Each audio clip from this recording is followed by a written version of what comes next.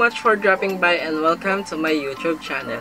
So for today's video, gumawa ako ng makeup inspired by rainbow dahil sobrang lakas ng ulan nitong mga nagdaang araw and sobrang bored na ako dito sa bahay dahil pa-extend si President ng quarantine. Pero okay lang yan guys.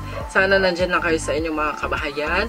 Huwag kayong lumabas and lagi kayong magsusuot ng mga face mask para hindi kayo magkasakit at mahawa sa virus. And if gusto nyong malaman kung paano ko na-achieve tong makeup look na to and ano-ano yung mga products na ginamit ko, then just keep on watching. So guys, before ako mag-makeup sa akin and sa clients ko, naglalagay muna ako gumagamit muna ako ng wipes. And yung ginagamit ko ngayon is itong Skin Lab Aloe Vera Hydrating Makeup Remover Wipes. And yan, nabili ko to sa Watson. So, di ko alam kung magkano yung price. And maganda rin maglagay ng wipes or gumamit ng wipes kasi mas naaalis yung mga dumi na naiwan sa face nyo nung naghilamos kayo. So, ayan. So, next na gagawin ko guys is maglalagay ako ng facial mist. And yung gagamitin ko ngayon is itong Mario Badescu Skincare. And yan, lagay muna natin siya sa ating buong face. So, ayan. Mas okay maglagay niyan para mas ma-hydrate yung skin nyo before applying makeup and para mas maganda yung lapat ng makeup.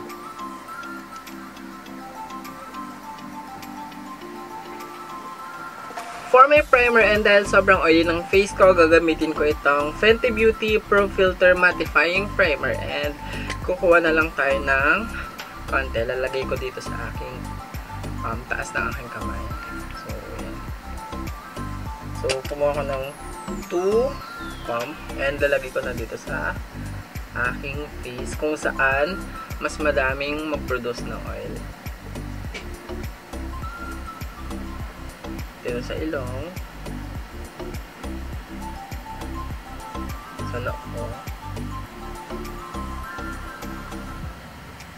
And dito sa aking baba. For my foundation, gagamitin ko itong Too Faced Born This Way foundation and I'm in the shade Natural Beige. Kuha na lang din tayo ng 2 pump. So, ayan. And gagamit ako ngayon ng Beauty Blender.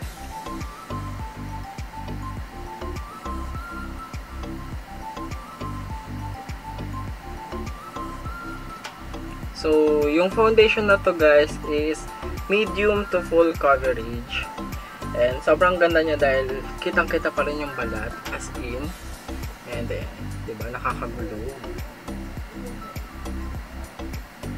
So, ito yung side na may makeup na or may foundation na. And ito naman yung wala. So, as you can see guys, sobrang magkalayo. Pak, diba? Plus skin. So, yan. Tapusin ko lang yung kabila and babalik ako. So, tapos na ako maglagay ng foundation and next naman is maglalagay ako ng concealer and yung gagamitin kong concealer ngayon is itong L'Oreal Paris Infallible Full Wear Concealer and I'm in the shade Nude Beige. So, ayan siya guys. So, lalagay lang ako ng konting concealer dito sa ilalim ng mata. And gagamitin ko siya ng Beauty Blender.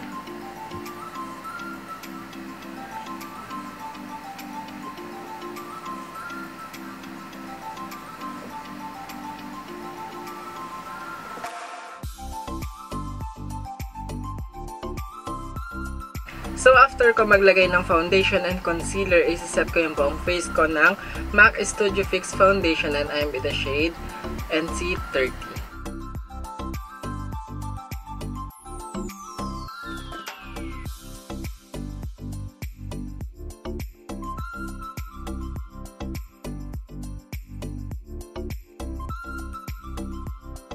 For my loose powder, gagamitin ko naman itong Coty Airspun. And yan, favorite ko to since nag-i-start pa lang ako. So, maglalagay lang tayo sa under eye. Para kapag may mga pigments na nag-fall out doon sa foundation, masasalo nitong powder. So, mas matatanggal nyo agad yung pigment. Next naman guys na gagawin ko is yung aking kilay and yung gagamitin ko ngayon is itong Glam and Polish Eyebrow Pomade in the shade Soft Brown.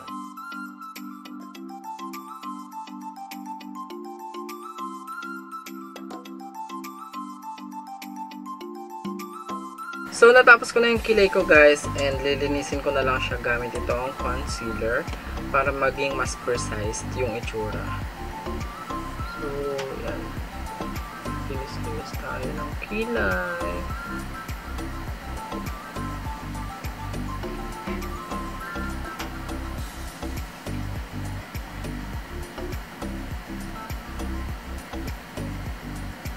So, next ko naman gagamitin is itong Nichito Tinted Brow Gel and in the shade Ash Blonde. So, favorite na favorite ko itong ginagamit guys. Para mas maging 3D lalo yung hair. Yung hair strands ng kilay.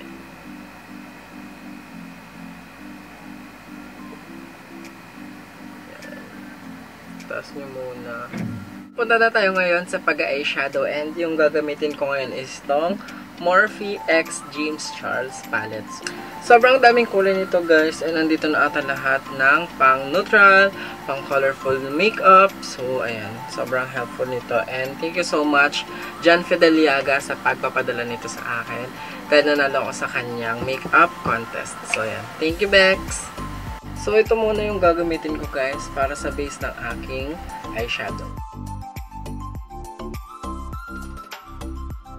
So, yung first color na gagamitin ko is yung red and dito ko siya ilalagay. So, Roy G. Beef, pag ganun na lang.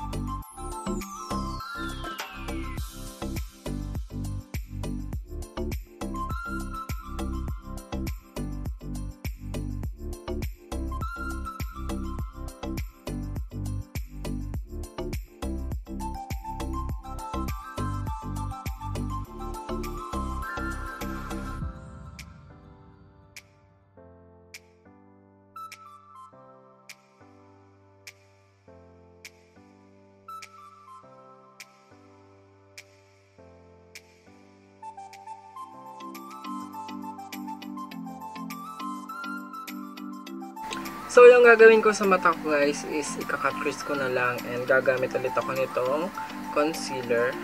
Kuha tayo ng konti. Ayan. And then, ilagay natin dito sa eyelids. So, ginagawa ko guys pag nagka-cut crease ako is lalagyan ko muna ng concealer. Tapos, gano'n ako. So, yan. Makukuha nyo na yung shape na gusto nyo para sa inyong mga mata. So, sundan nyo na lang yun guys.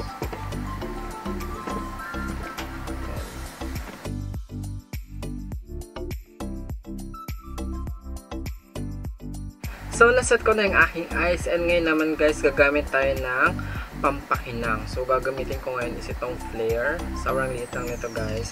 And order ko lang siya sa Facebook.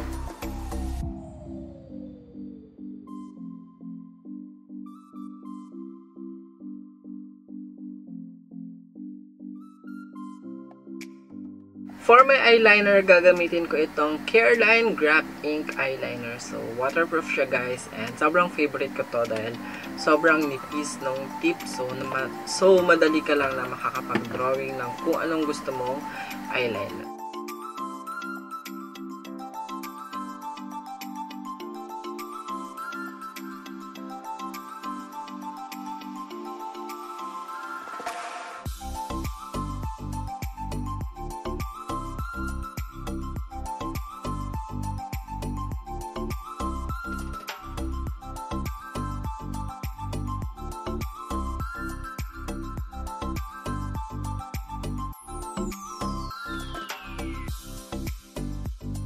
So, yung gagamitin ko naman ngayon na eyelashes guys is itong Glad King 3D Eyelashes in X07.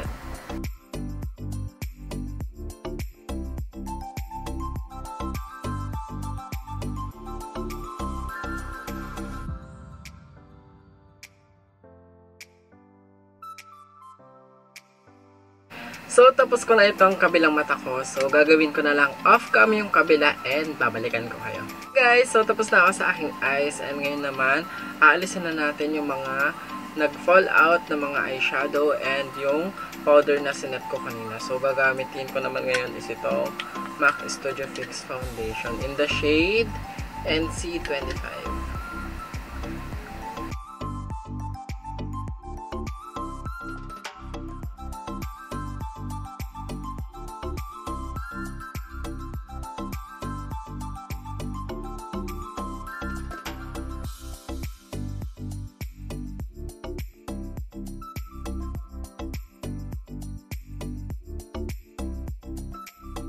For my lipstick, gagamitin ko itong Glam and Polish Lip Mousse in the shade Silk.